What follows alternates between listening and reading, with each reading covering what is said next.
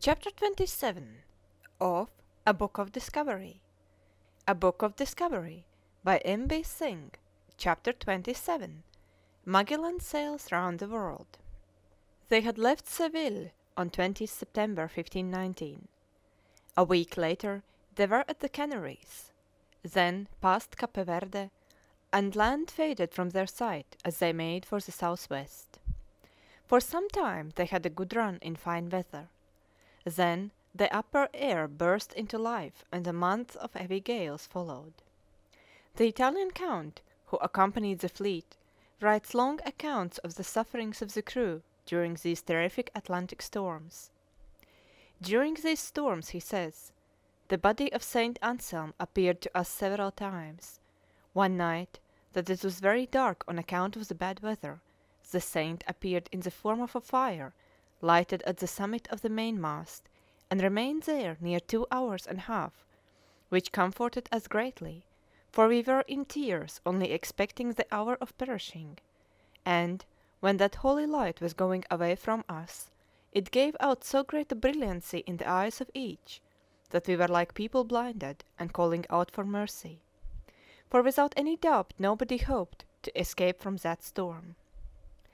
2 months of incessant rain and diminished rations added to their miseries. The spirit of mutiny now began to show itself. Already the Spanish captains had murmured against the Portuguese commander. "Be they false men or true, I will fear them not. I will do my appointed work," said the commander firmly. It was not till November that they made the coast of Brazil in South America, already sighted by Cabral and explored by Pinzon. But the disloyal captains were not satisfied, and one day the captain of the St. Antonio boarded the flagship and openly insulted Magellan.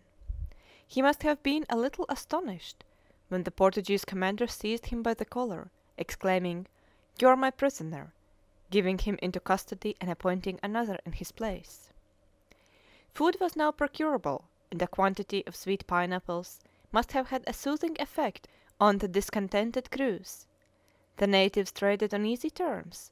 For a knife they produced 4 or 5 fowls, for a comb fish for 10 men, for a little bell a basket full of sweet potatoes.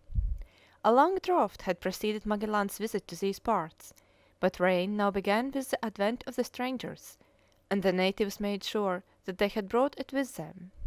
Such an impression once made, there was little difficulty in converting them to the Christian faith. The natives joined in prayer with the Spaniards, remaining on their knees with their hands joined in great reverence, so that it was a pleasure to see them, writes one of the party. The day after Christmas again found them sailing south by the coast, and early in the new year they anchored at the mouth of the Rio de la Plata, where Solis had lost his life at the hands of the cannibals some 5 years before.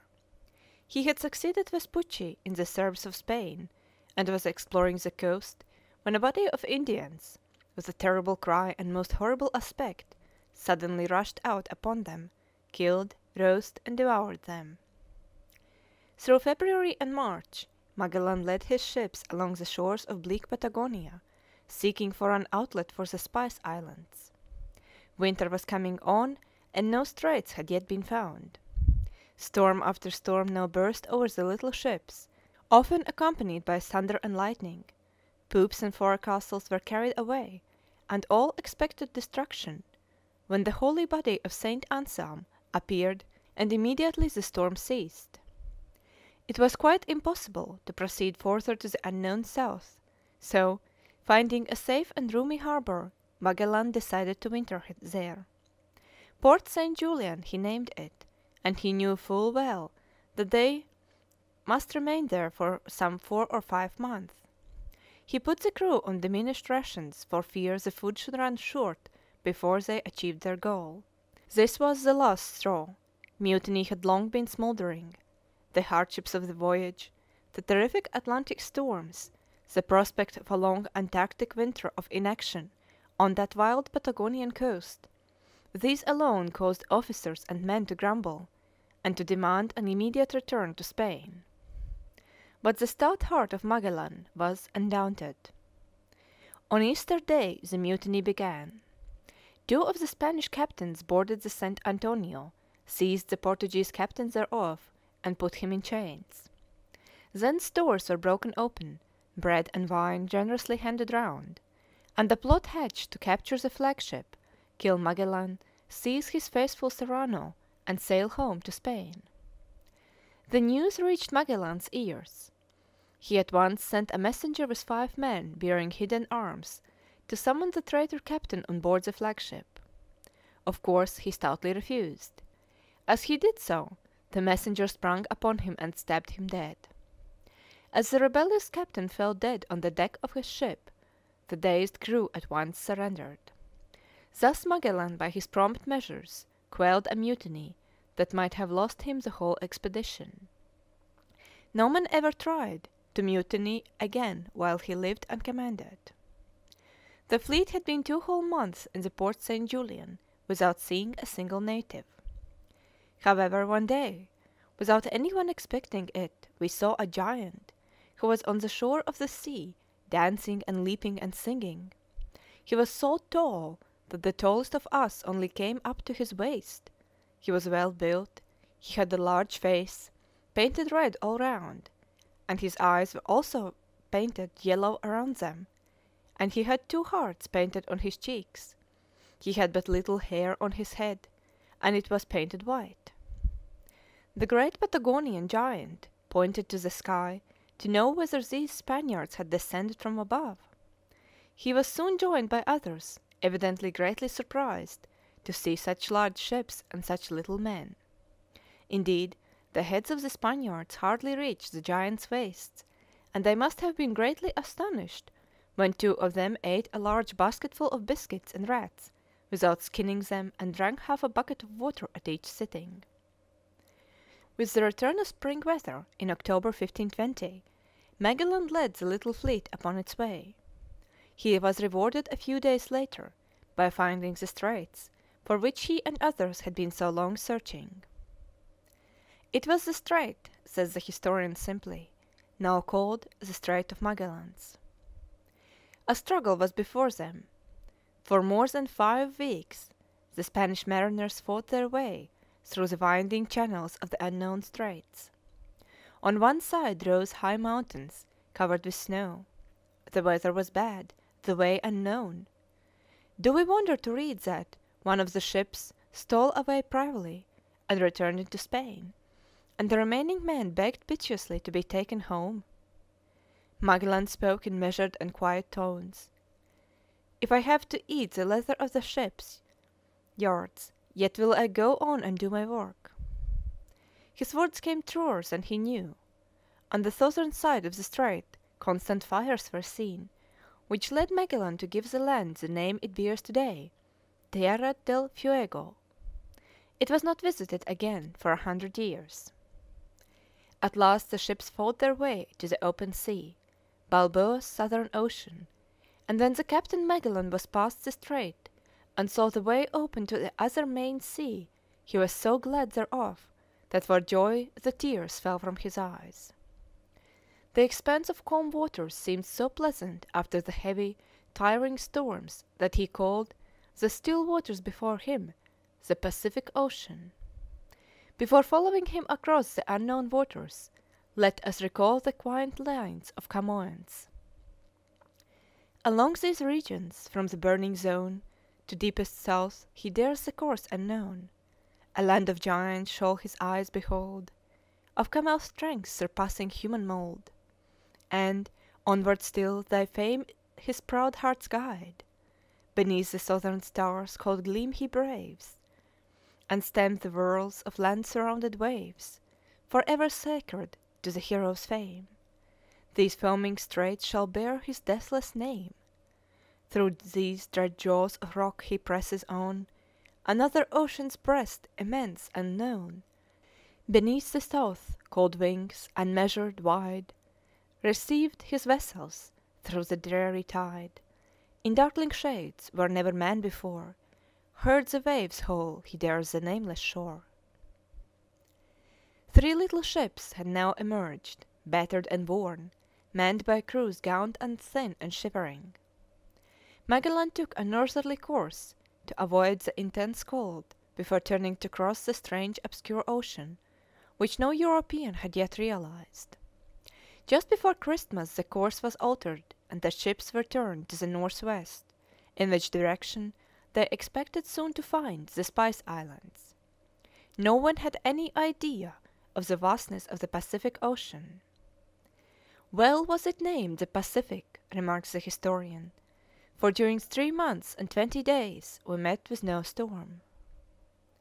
2 months passed away, and still they sailed peacefully on, day after day, week after week, across a vast of desolate waters. Alone, alone, all alone, alone on a wide, wide sea. At last one January day they sighted a small wooden island, but it was uninhabited. They named it St. Paul's Island, and passed on their way. They had expected to find the shores of Asia close by those of America. The size of the world was astounding. Another island was passed. Again no people, no consolation, only many sharks. There was bitter disappointment on board. They had little food left. We ate biscuit, but in truth it was biscuit no longer, but a powder full of worms. So great was the want of food that we were forced to eat the hides with which the main yard was covered to prevent the chafing against the rigging. These hides we exposed to the sun, first to soften them by putting them overboard for 4 or 5 days, after which we put them on the embers and ate them thus. We had also to make use of sawdust for food, and rats became a great delicacy. No wonder scurvy broke out in its worst form. 19 died, and 13 lay too ill to work. For 98 days they sailed across the unknown sea, a sea so vast that the human mind can scarcely grasp it, till at last they came on a little group of islands peopled with savages of the lowest type, such expert thieves that Magellan called the new islands the Ladrones, or Isle of Robbers. Still, there was fresh food here, and the crews were greatly refreshed before they sailed away. The food came just too late to save the one Englishman of the party, Master Andrew of Bristol. He died just as they moved away. Then they found the group afterwards known as the Philippines, after Philip II of Spain. Here were merchants from China who assured Magellan that the famous Spice Islands were not far off. Now Magellan had practically accomplished that he set out to do, but he was not destined to reap the fruits of his victory. With a good supply of fresh food, the sailors grew better, and Magellan preferred cruising about the islands, making friends of the natives and converting them to Christianity, to pushing on for the Spice Islands. Here was gold, too, and he busied himself making the native rulers pay tribute to Spain. Easter was drawing near, and the Easter services were performed on one of the islands. A cross and a crown of thorns was set upon the top of the highest mountain, that all might see it and worship. Thus April passed away, and Magellan was still busy with Christians and gold. But his enthusiasm carried him too far. A quarrel arose with one of the native kings. Magellan landed with armed men, only to be met by thousands of defiant natives. A desperate fight ensued. Again and again the explorer was wounded, till at last the Indians threw themselves upon him with iron-pointed bamboo spears, and every weapon they had, and ran him through, our mirror, our light, our comforter, our true guide, until they killed him. Such was the tragic fate of Ferdinand Magellan, the greatest of ancient and modern navigators. Tragic because, after dauntless resolution and unwearied courage, he died in a miserable skirmish, at the last on the very eve of victory. With grief and despair in their hearts, the remaining members of the crew, now only 115, crowded on the Trinidad and Victoria for the homeward voyage. It was September 1522 when they reached the Spice Islands, the goal of all their hopes. Here they took on board some precious clothes and birds of paradise, spent some pleasant months, and, laden with spices, resumed their journey. But the Trinidad was too overladen with clothes and too rotten to undertake so long a voyage till she had undergone the repair, so the little Victoria alone sailed for Spain with 60 men aboard to carry home their great and wonderful news. Who shall describe the terrors of that homeward voyage, the suffering, starvation, and misery of the weary crew?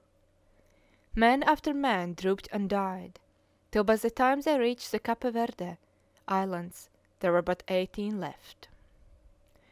When the welcome shores of Spain at length appeared, 18 gaunt, famine-stricken survivors, with their captain, staggered ashore to tell their proud story of the first circumnavigation of the world by their lost commander, Ferdinand Magellan. We miss the triumphal return of the conqueror, the audience with the King of Spain, the heaped honours, the crowded streets, the titles and riches. The proudest crest ever granted by a sovereign, the world with the words, "Thou hast encompassed me," fell to the lot of Del Cano, the captain who brought home the little Victoria. For Magellan's son was dead, and his wife Beatrix, grievously sorrowing, had passed away on hearing the news of her husband's tragic end. End of chapter 27.